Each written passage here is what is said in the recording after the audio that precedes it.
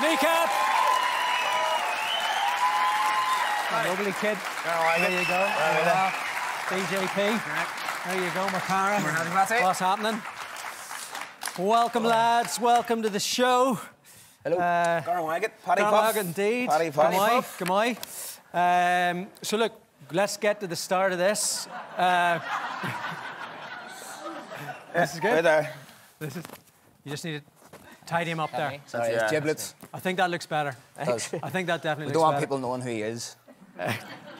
So look, we saw you doing your stuff there, Mowgli, rapping Oscailga. How did you guys meet? We actually met, I suppose, I grew up speaking Irish in Belfast, and growing up speaking Irish, there wasn't much, I suppose, crack in the Irish language in the urban setting. There wasn't much music in the Irish language, contemporary music. So we started a festival in Belfast, and we met each other through the festival, and Provy used to be the Justin Bieber of the Irish language world. It's true. It's true. There's the believers in the night. So we met through that. So he was Justin Bieber, and who was Selena Gomez then? Oh, O'Hara. We don't speak about her. Okay. I mean, when you grow up in West Belfast, the idea of being attracted to rap music. I mean, when I was growing up, Belfast was sort of less Run DMC, more Run from the RUC. It's so... You're on the TV too long. So how did you guys where did the rap soul come from? I think we're all into music and we were all musical, and to be honest, we were just looking for ways to get free tickets to festivals normally. I might as well start a band, and you know what I mean? None of us are musically talented enough to play piano, so I thought we would just make fucking words sound the same. Okay. DJ Provy here, you've done a bit of a costume change here. Yes. There you go. Now,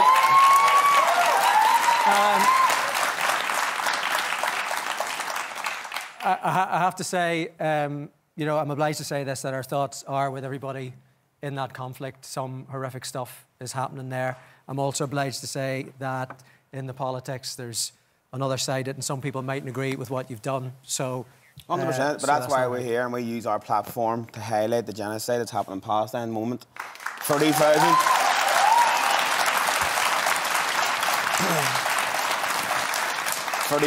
Palestinians have been murdered by American weapons, and mostly 2/3 of them women and children.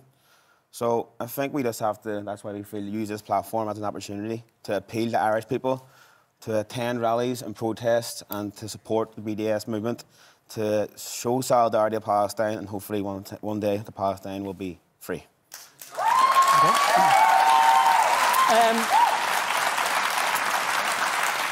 So look, just want to get back onto the music here. I'm looking at you here. I'm a big fan of The Masked Singer. I'm just wondering how you went from a school teacher to being DJ Provy. Well, funny enough you say it.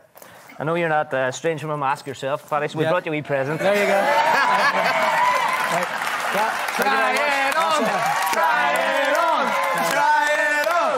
We'll, And if you check under your seats, there's one for all the audience! I tell you what, that's going to be an interesting tea cosy when I get back to London. It wouldn't be your first time in a balaclava. Very true. Very true. It's very true. Google it. There's people here in the audience that are old enough they don't have to Google that. Let's be honest. When it comes to the headlines, lads, when it comes to the controversy and all of that stuff, does the controversy follow you around, or is there a wee bit of you looking for that? I don't think we there's obviously some things we do that are controversial by nature. Like, for example, in Dublin, if there was a young person speaking Irish or whatever, it's normal reality or whatever. But up north, whenever we decide to have a group that's in Irish, it's by some reason political. Do you know what I mean? So, I suppose what's political is subjective. Do you know what I mean? At the end of the day, it's a language that we converse in. It's a means of, socialising and survival. But an hour and a half down the street, it's not political. You know yourself. As a man from the north yourself. I do know about that in terms of the distance. I mean, you guys say that you have people that listen to your stuff in the Shankill. There are some people, you know, up the road that are offended by some of the stuff that you do. Are you guys more, would you say you're more satirical than sectarian? Well, I mean, I think at the start we used to get some Facebook death threats from the South Antrim UDA, but also the dissidents. So I think that really sums up where we stand in terms of our art. Nobody's If we can get out those of line. to come together, you know? Yeah, they're doing something right. In holy matrimony. It doesn't take much to court controversy in the north. No. I'm imagining the wedding, by the way. I think that's... It'd be explosive. It would be.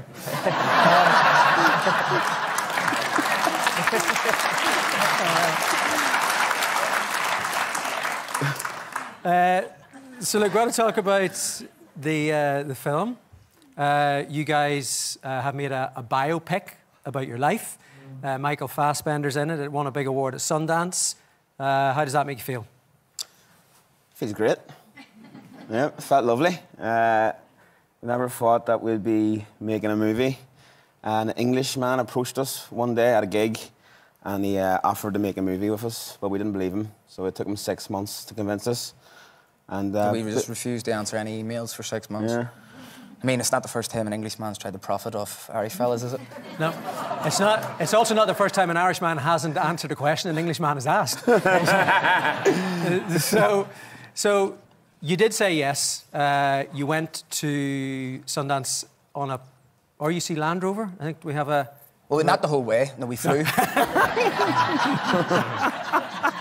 I think the correct term is PSNI these days as well. PSNI. So the RUC Land Rover, here, get this. It was waiting for us. Okay. So this is you on your way into the Sundance Film Festival. What did they make of that over there?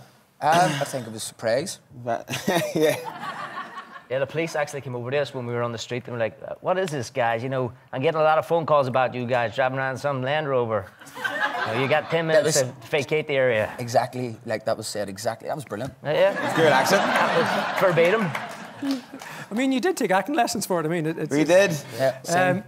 How does it feel to be the first Irish language film at Sundance? Ever. At Sundance. Yeah, felt amazing, and I think it's hopefully going to open doors for more films. Obviously, we had in Callan, which is nominated for an Oscar. And I think this will now open doors that people will imagine the Irish language in other realms all around the world. And like any other language, it should be on the world stage. It was a very DIY language whenever it started out. And people used to just think that if you did something in Irish language, that it was brilliant. But now we're actually making stuff that it's high quality, and it's getting to the stage now where people are doing it and they're thinking, right, there's a lot more options here. In the music, in the movie world, in anything you want to do, you can do it at high quality. He said, like, when it started out, like it was some basement experiment. You know what I mean? Something went wrong between Martin McGuinness and Jerry Adams one day.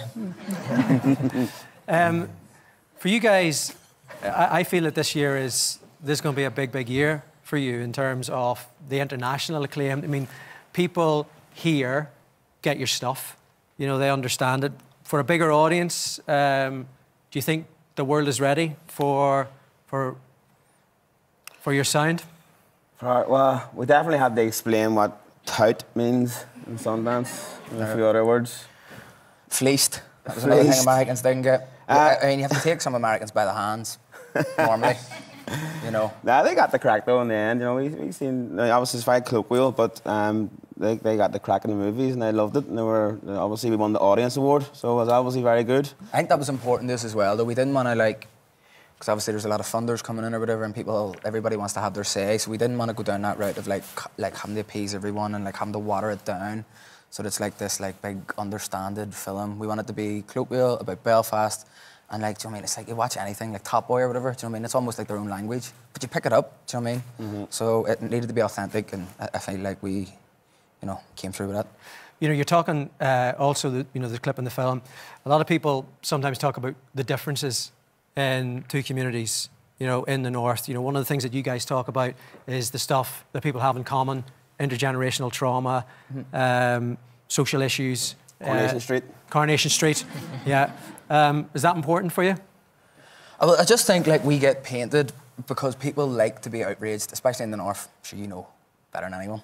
People like to be outraged by things in the north, and I feel like if you look into like any interview we've done, we always talk about that. You know, again, we've more in common with working class people in Belfast, whatever side of the divide, than rich people in Dublin, even though that we have the same passport.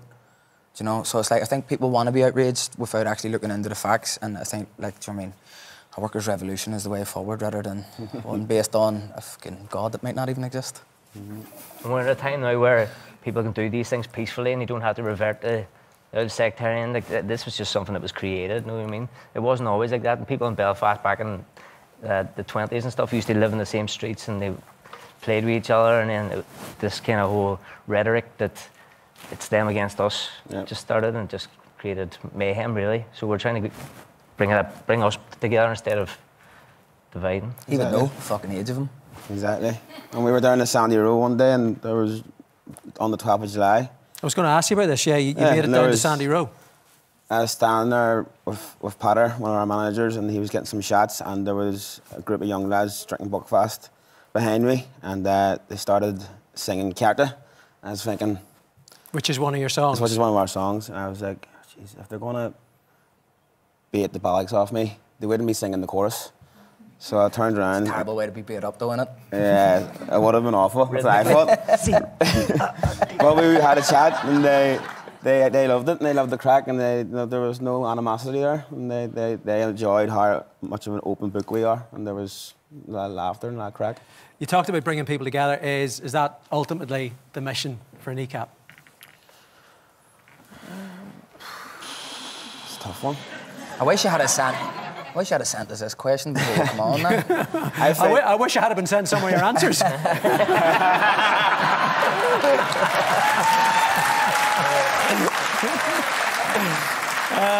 think most of all, we want to make the Irish language, appeal to the younger people, and especially up north, the people on both sides of the community, that it's their language, our language, everyone's language, doesn't matter where you're from. You have the crack with it. You don't have to be so serious about it. Have a bit of crack, have a bit of fun. Sinead. There we go. Okay. Here you go. This is the new album, Fine Art. It is the debut album from Kneecap. It's going to be released on the 14th of June. I think we can exclusively reveal that you guys will also be playing at this year's Electric Picnic. And we can all look forward to their movie, Kneecap, which will be in general release in August. One more time, Kneecap.